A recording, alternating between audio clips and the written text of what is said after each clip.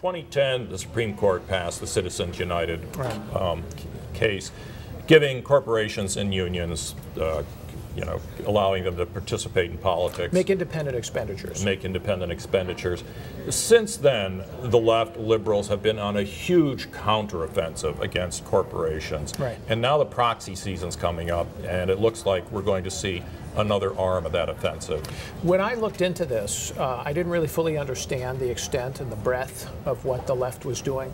But the more you look, you see it's very, very broad. And it's been going on even further back than Citizens United, back to the middle part of the last decade, where there's an effort to try to get corporations to have to disclose all of the contributions they make to political operations, not just direct contributions to candidates, but which they have to do anyway under the campaign finance laws, but what do they give to trade associations? How much do they give to the Chamber of Commerce? How much do they give to any kind of independent expenditure campaign? How much do they spend on lobbying? Yeah. And in some cases, even how much their executives give. Where do the PACs spend money? It's a broad-based effort, and the danger of it is that it gets, once the disclosure sounds great, right? Sure, we all love absolutely. disclosure. But they then use that to harass and intimidate, and the ultimate goal here is shut down all corporate spending on politics. Yeah, well, they refer to it as meddling in politics, or even interfering in quote unquote our democracy. Right, that's right.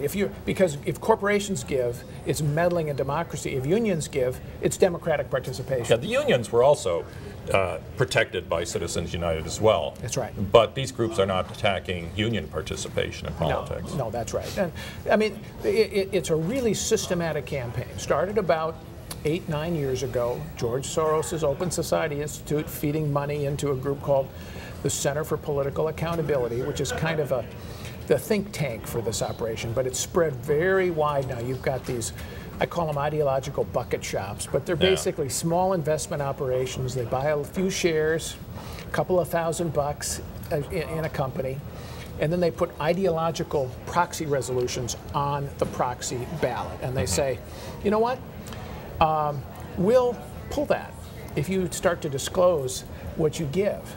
Otherwise, boy, we might have to vote against your directors. Yeah. And companies don't like that controversy. They don't like to have their directors opposed. And even more interesting is the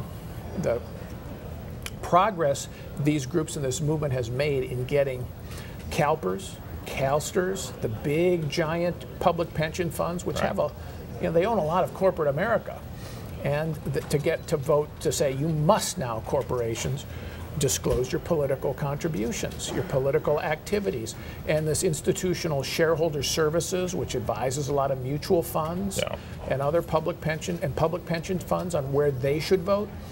They've got them to do the same thing. So this is a big movement. I think corporate directors don't understand what they're up against. Well, as a practical matter, do you have any sense of how many big corporations are actually taking advantage of Citizens United to participate in politics, to do political spending?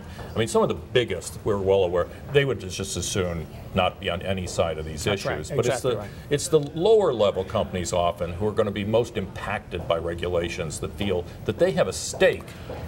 I think that's right, and most of these big companies don't like to give directly. Yeah. They have a political action committee, most of them, that their senior officers and executives contribute to, and that will make a donation to candidates around the country. But they don't like to give directly to too many candidates as a corporation out of their treasury funds. They don't like to do that. On the other hand, what they do is they participate as part of associations. They give money to the Chamber of Commerce, to the National Association of Manufacturers, to the Financial Roundtable, if you happen to be a financial services company, to the National Federation of Independent Business, right?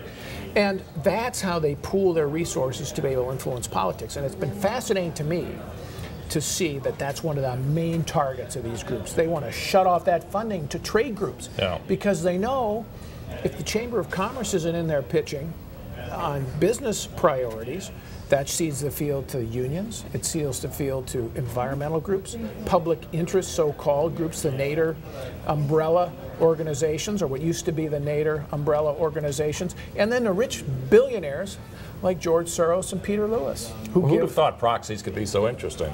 We'll be watching. We'll be watching. Right. Thanks much, Paul.